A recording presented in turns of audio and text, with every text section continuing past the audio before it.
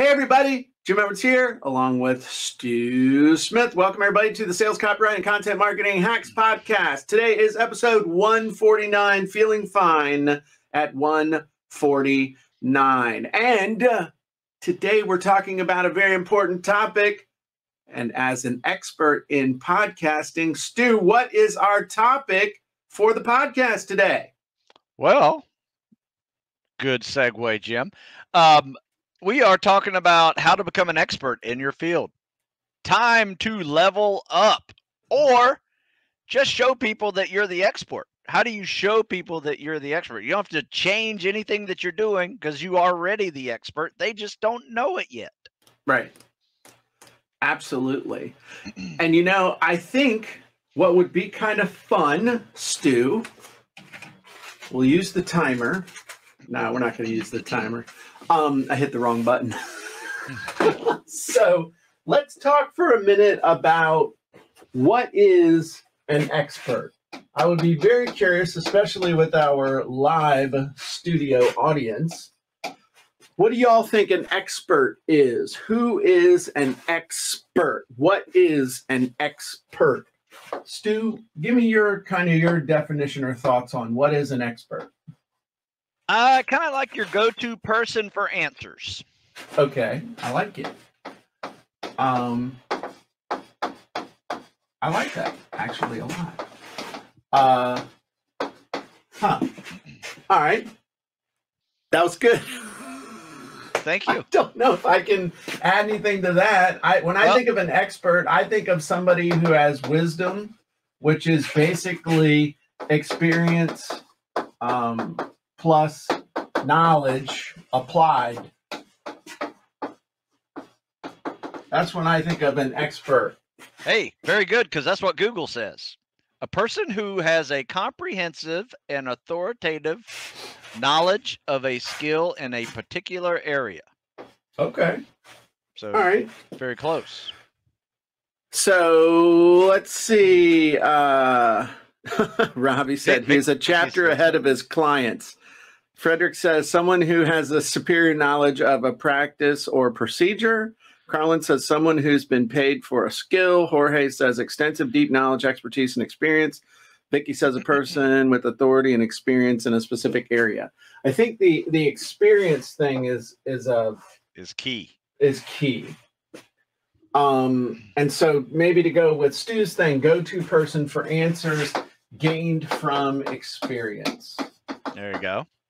Because it's one thing to learn about it. You know how we all have that one friend that knows everything but has never done much of anything and is always quick to tell you what should be done but has never actually done it. Like people who can tell you all the stuff to do to get ready for a marathon but has never actually run one or done one.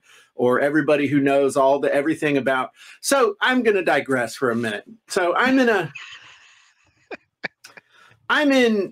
a gym on a boat. It wasn't a gym boat, but it was a cruise with a bunch of people. And I had my little Stu Smith workout in my 3-ring binder, and I'm doing my drill like I've done for years. All right, sometimes up, sometimes down.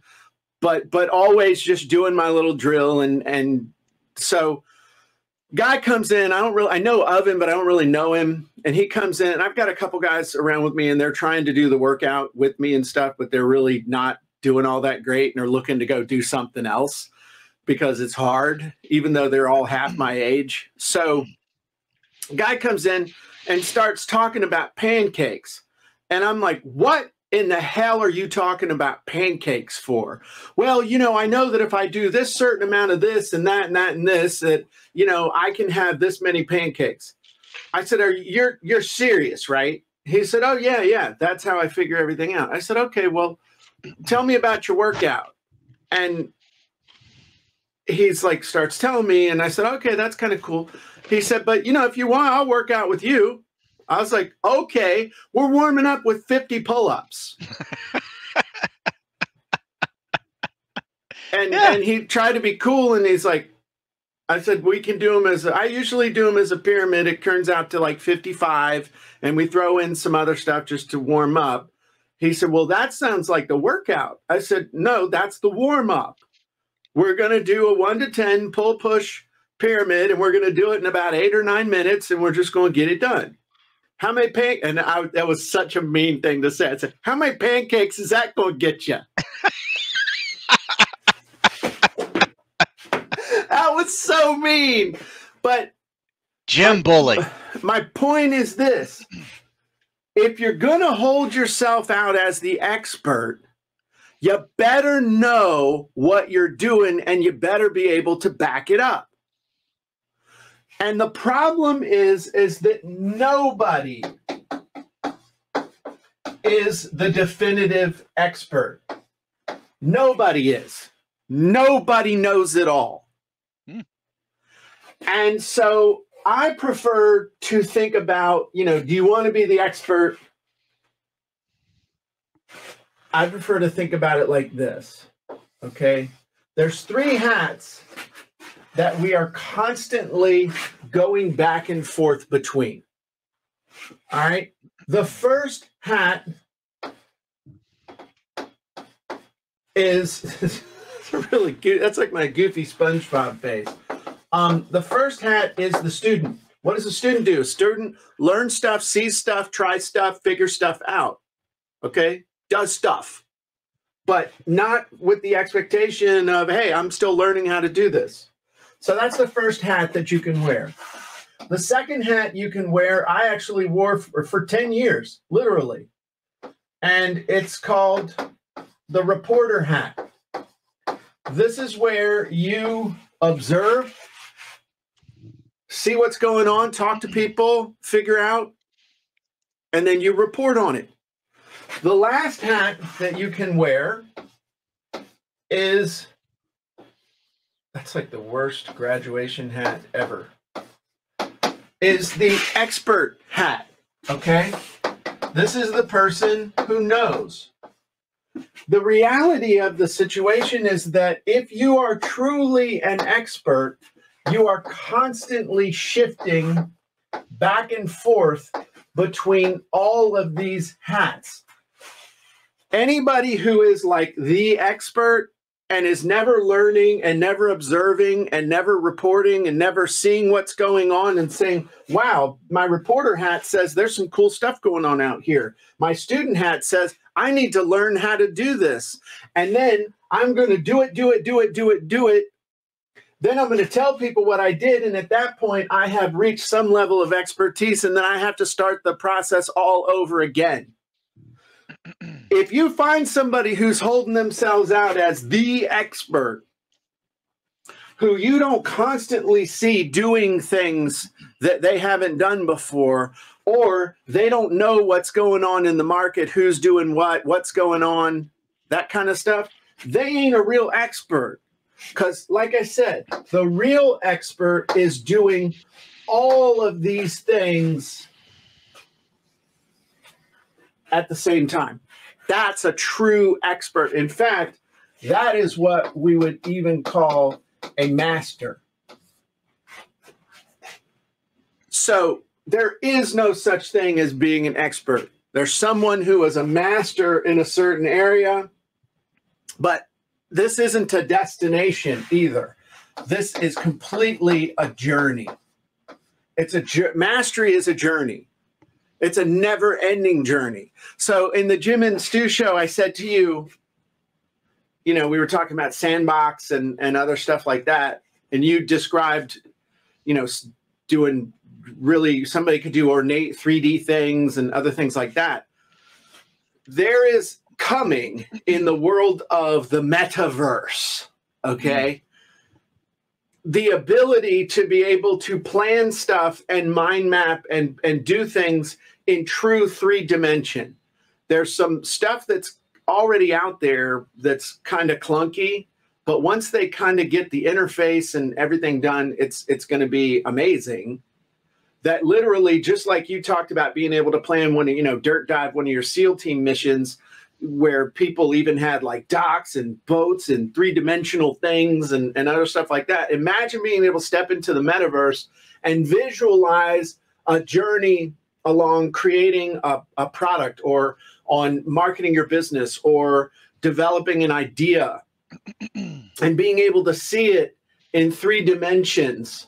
Like even just your content marketing, being able to see, and I know a company that's doing this right now, that being able to visualize your content for the next 6 months and how it's relating to your various avatars, and being able to spot where you're top heavy, or you're just right, or you don't have enough, to be able to literally see what's coming, to visualize it. It's amazing. It's hard. You can't even describe it. But once you were in it and saw it, you'd be like, oh my God, that's amazing. But if you're stuck in 2007 thinking that you got this whole ebook thing, or this whole internet thing, or this whole video thing knocked, you're done. Yeah. And you're done so fast. Plus, you were done by 2009. Yep. But you think about the pressure too. It's like, oh, I'm the expert. I'm the expert. I'm the expert. No. I am constantly trying to be at the level of mastery, which means I often, more often than not, have to humble myself to become the student and to say, I don't know. Somebody needs to explain this to me. Can you explain this to me? I don't know about this. This sounds cool. And then where the expert comes in, and the experience and the applied knowledge, is to be able to take what you learn as the student, what you learn as the reporter, and this is another way of saying the observer, and to take what you learn and plug it in with what you do know. And then you're like Stu driving down the mental road going, okay, what does this mean? How can I use this? How can I integrate this with what I already know? And every once in a while, dude, one of those dominoes it's like one hits, and then it's like chink, chink, chink, chink, chink, chink, chink, chink, chink, chink. Holy crap. And then it's like, boom. And you have this quantum thing, like what happened with you with your with your ebook business, when I talked to you about getting covers and stuff. Covers made from Fiverr. Right. Just that one thing, where if you're the expert, none of that stuff. Not that. I don't even know about that stuff. But if you can humble yourself and be the student, be the reporter, observer, and it's like, holy crap, that's some cool stuff. And this is the thing we've been missing. And if we do this, all of a sudden it's like, pew, it's going to take off like crazy. And there's a lot of stuff like that happening in our business right now. Oh, and yeah. And the cool thing is that it's like it doesn't. It's like it happens really, really slow, and then it'll just bust loose, and you have just this intense period of innovation and adoption and figuring stuff out. And then you spend a while kind of getting back control of the dragon or the unicorn that you're riding on the back of, that decide to take off across the field with your hair flowing behind you. Just saying. Okay. Anyway, that pretty was picture. That's kind of. No, that's great. Think about my hair flowing. I wish I had some hair to flow. But a true expert is not. Anyway, the true expert is the person who's capable of doing all of this, and that's the process. Whew, that was a lot. Sorry, man. Jim, I took a few notes. Okay. While you were speaking, because you struck a nerve, a good nerve. So the expert does not necessarily mean that person is a good teacher, coach, or mentor. No, that's a learned skill. Yeah. You know what I mean? Like Tom Brady, we will always say that is the best quarterback I've ever seen, but he may not be a great quarterback coach. Right. I don't know. Maybe that's what he's going to do next. I'm not sure. But, just the expert does not mean you're a good teacher. So you have to, if you are trying to do a business, being the expert, you also have to focus on your ability to teach. Yeah. Another note before you wrote your student thing is expert is still a student. Yep. And the expert has failed more times than the student has ever tried. Yeah. Great quote. Is that your quote? No. That's like ancient Chinese secret quote. Yeah. Okay. Ancient Chinese secret. Yeah. Yeah, that's great. Great observations. Let's look at some comments from the peanut gallery. I think he said you should have known at pancakes. He's a pancake expert. Good point. AI's moving at lightning speed. Master knows when to return to the fundamentals and re-explore them. Yes, absolutely. That's a great thought, Carlin, because that's something I'm constantly relearning the stuff that I knew. But when I relearn it, I learn it with a whole new perspective, and I'm able to take it to the next level. Yeah, you're able to apply new technology and new methods to old experience, right, and make it a whole new experience for people. Easy. You know what they call that whole process, Stu? Staying relevant. Synthesis. Yes. It's being able to synthesize all that stuff together. Frederick says, I describe myself as a lifelong learner, but I enjoy learning new tech. Carlin says, you just spoke to me. That's awesome. Somebody whose name I have no clue how to say says hi from Russia. Jorge, this is a good observation. Jorge says it takes a lot of effort to stay an expert by continuous watching, experimenting, and learning.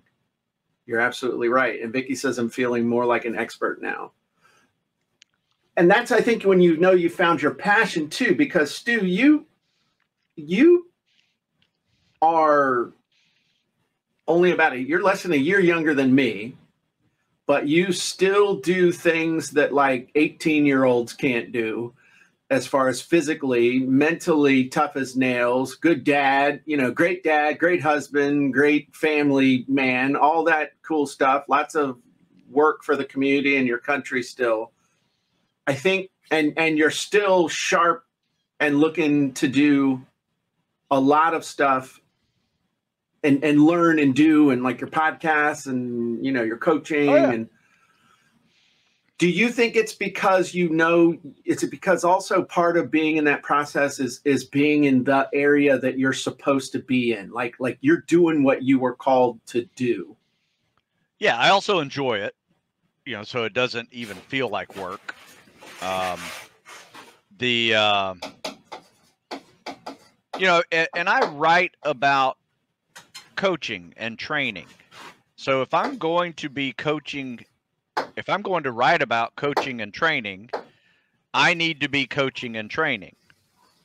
So even though I am the coach out there training students, I'm also the student learning new applications for individual problems at the same time.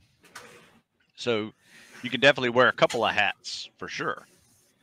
But yeah, So. I think you just said something that is key to the whole thing. You gotta enjoy this. You gotta enjoy whatever it is that you're doing, because I was damn good at mortgages and I was damn good at real estate. But after I got past the feeling good of making a lot of money, the money wasn't worth it, and it became a giant ball of stress that made me want to go step in front of a beer truck going 60 miles an hour down the highway. I mean, I was miserable. So all the stuff that I thought I was going to get that would make me happy, sports car, house, expensive suits, fat salary, that whole thing, I was miserable. And so you got to find the thing you enjoy. That's not to say you follow your passion, because there are a lot of yoga teachers out there that are on food stamps.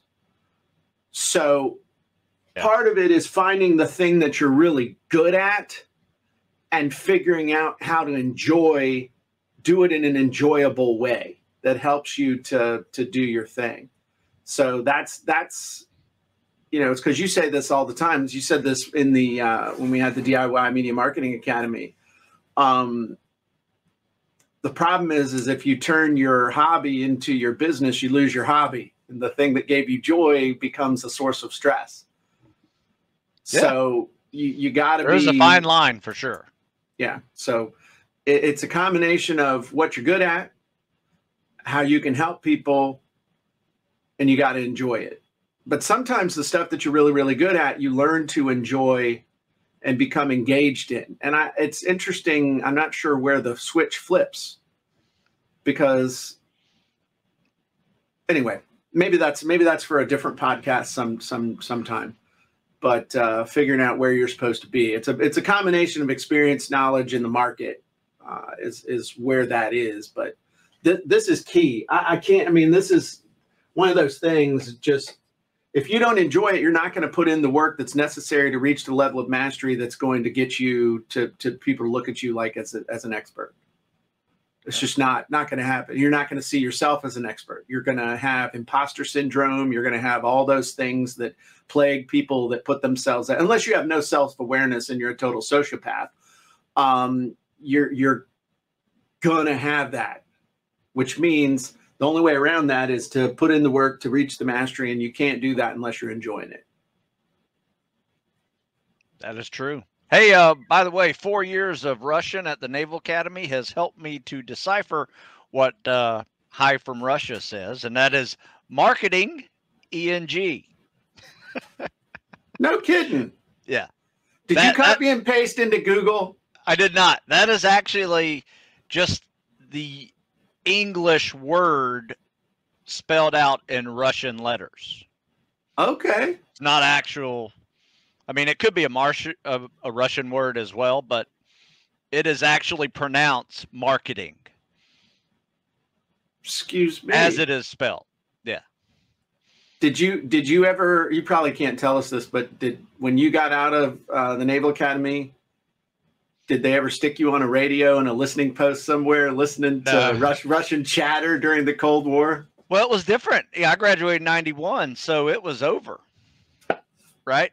My political science background and Russian language quickly became a history degree in the early 90s.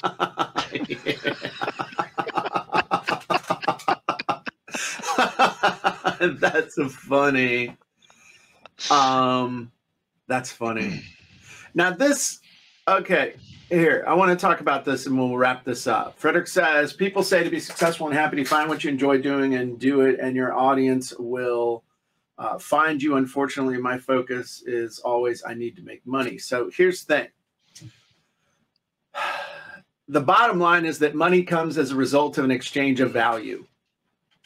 And what you need to do is create a value proposition for people, an offer, something that they go, holy crap, that's going to help me to avoid pain. You know, it's page 16 of my book, Make Money, Save Time, Avoid Effort, Escape Pain, either mental or physical, be more popular, feel more love, be more clean, what have you. So what you got to do is figure out where all that stuff intersects. Again, it's your knowledge, your experience, and the market. What does the market want that you can satisfy? So, and typically we create our best offers either doing something that is reaching back in time to help our previous self, or we're in the present time helping someone that we love and are close to who has a problem or an issue. That's typically where the most successful things happen, not saying, hey, I heard you can make money with dog training videos and I hate dogs and I don't even like cats. So, and by the way, I love dogs. I have 4. Okay. So that's the key. And it's hard to figure out, and it takes a while. And it's not about following your passion, because your passion, I've never really seen anybody that their passion, like I have a passion for guns. I'm not going to go become a gun dealer or a weapons instructor or any of that stuff. All right. I have a real passion for it, but I'm not going to make money from it. You know, I never thought I'd become a teacher, but we're all, in the end, we all turn into teachers in some way or another. So focus on the market, focus on where your knowledge and experience and the market all intersect. That's where you got to get. Okay. And no, we're gonna coach Frederick today. I'm also an ordained minister, and my passion is to help people, but I found that in ministry, there is not a lot of money. That's right. So what you got to do is take the things you have learned in the ministry and find a market that you can help. Look at John Maxwell. He is a great example of someone who was in the ministry, who actually did really well in the ministry, but he took the leadership lessons that he learned from the ministry and brought them into the secular world. Again, knowledge, experience, market. Who, you know, what payoff, what big benefit, what big payoff can you get for somebody? What problems can you solve for somebody? And that's, you know, again. Yeah. And people think of him as like the ethical leadership instructor. Oh, yeah. You know, I mean, that's how he is viewed. He's the number one leadership coach in the world. As the expert of that. And he pulled that from, you know, his ministry experience. Yeah. So there you go. Yeah. Sorry, I didn't mean to interrupt you. No. It's the Jim and Stu show. It's like sometimes it's the Jim runs his mouth, but then Stu knows how to wind Jim up and let him go. So it's planned. Gotcha. But I think, you know, again, this is more than just for this is more than just the topic of a podcast. Sure. This is a weekend. This is 6 months. This is, again, wherever you are. But again, no matter where you are, the next step is where you need to go. Even if the next step is figuring out what the next step is. I'm not trying to be all Yogi Berra-ish. Sometimes the next step is figuring out what the next step is. And if you never quit and you always have your eye firmly fixed on where you want to end up, you're going to get there someday. Yeah, I remember in 1996, I told my wife, it was actually 1990. Yeah, it was 1996. I told my wife, I said, look, I don't know how we're going to do it, but if we're ever going to get rich, it's going to be because of this internet thing. And we were driving down Richmond Road in Williamsburg in her little green Geo Tracker, man. We were living in a trailer. I mean, no, if anybody didn't have a right to want to get rich, it was me, because I had made every mistake I could. I'd had it. I had been poor. I'd made a lot of money. I was poor again. Couldn't seem to make good business decisions, all that stuff. But I remember saying, if I'm ever going to get rich, it's going to be because of this internet thing. Now, I had no idea how, but I knew that I was at least going to, you know, sneak my ass into the stadium. It's like my buddy Dexter said, you know, all we got to do is get into heaven. He said, we'll be butt naked in streets of gold, but we'll be there. And that's the thing. You got to get in the stadium. So figure out the area you're supposed to play and then start figuring it out. Yeah, I remember. What did your wife say when you said that? My wife is the most supportive person I have ever met in my life. She has always supported me in everything, even when we had no money.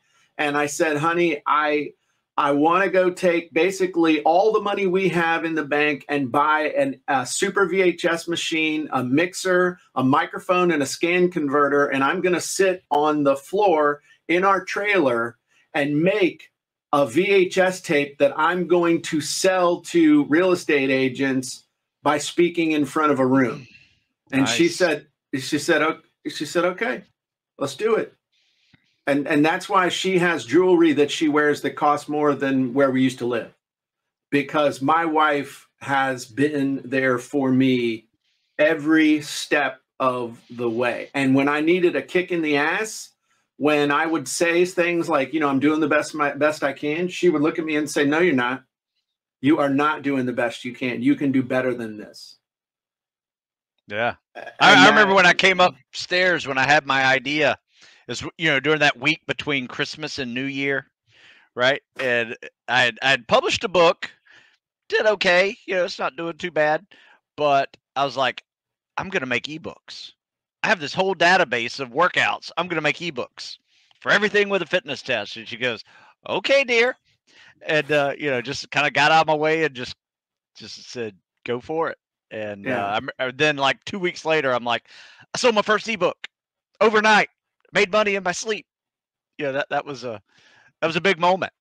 Yeah. It was a big moment. And it was like my aha moment of like, okay,